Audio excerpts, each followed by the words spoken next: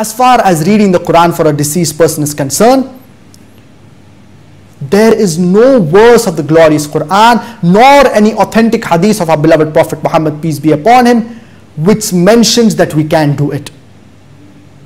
The Prophet did not do it, nor did the Sahaba do such a practice that when a person died, they read Quran upon him. And there is an important ruling in Islam that as far as ibadat are concerned, as far as acts of worship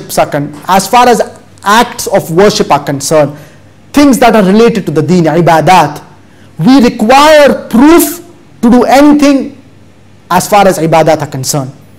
For example, the Fajr prayer, the Fard prayer that we offer during the Fajr time, we offer 2 rakah of Fard Fajr prayer. Someone cannot say that 3 rakah is better than 2 rakah, so I will offer 3 rakah of Fard Fajr prayer. We do not have evidence for offering 3 rakah of Fard Fajr prayer. We have evidence for offering 2 rakah of the Fard Fajr prayer.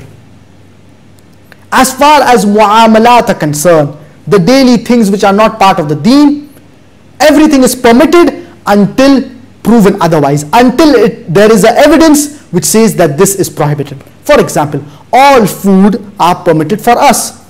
Allah subhanahu wa ta'ala says, Kulu min tayyibat, that eat of the good things that we have provided for you. So all food are prohibited for us unless there is an evidence which says that a particular food is prohibited.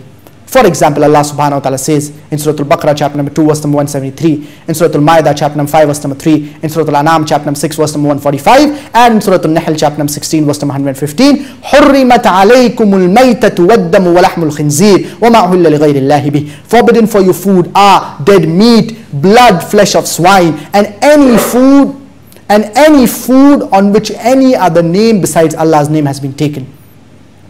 These types of food are prohibited for us Muslims. So we have evidence that pork is prohibited from the glorious Quran as far as reciting the glorious Quran on a dead person is concerned. And we find that this is very common in the Indian subcontinent. In the Indian subcontinent, it is called as Quran Khani, wherein they call a few people or a bunch of people and they give them 1 juz, 2 juz, 3 juz of the glorious Quran, and they read the glorious Quran on the deceased person or on the person who has passed away, thinking that it will benefit him. There is no evidence for this from the glorious Quran. There is no evidence for this from the glorious Quran, nor from the actions of the Prophet, nor from the actions of the Sahaba. And if it was a good action, the Sahabas would have done it. And imagine a person, he commits sins throughout his life, and when he passes away, people, they recite Quran on him. What is the point? A person can do sins throughout his life, and later when he dies, people recite Quran on him, and his sins are forgiven, and he's benefited. What is the point in this situation? This person, he has not even done the good deed himself, that is reciting the glorious Quran. Someone else is reciting the glorious Quran on him.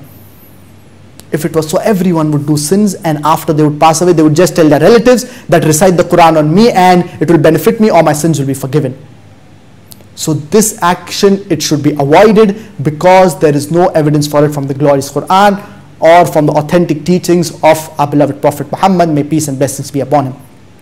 As far as what can we do, what will help the person who has passed away, the deceased person, our beloved Prophet Muhammad, peace be upon him, said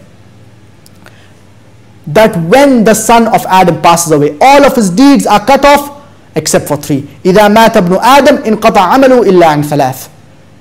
صَدَقَةٌ جَارِيَةٌ, an ongoing charity. وَلَدٌ صَالِحٌ يَدْعُو لَهُ, a pious child praying for him. And the third is عِلْمٌ يَنْتَفِعُ بِهِ, beneficial knowledge which he has left behind.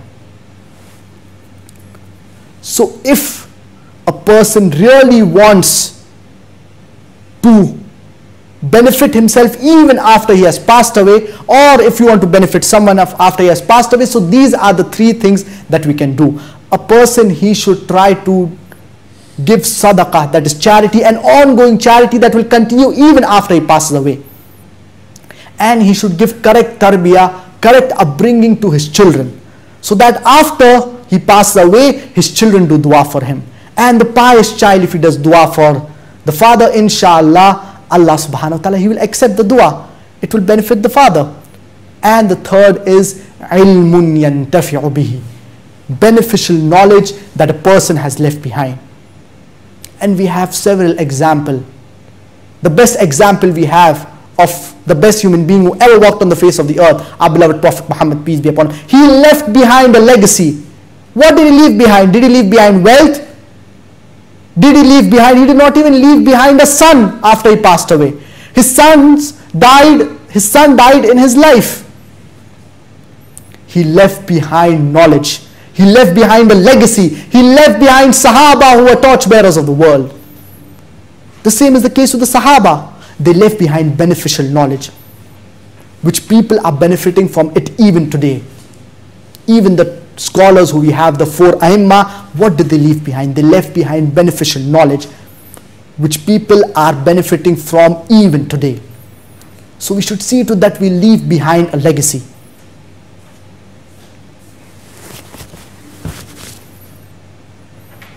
A legacy that will benefit people and generations to come, even after we pass away. So these are the three things that will benefit a person even after he passes away, among the righteous deeds, among the good deeds.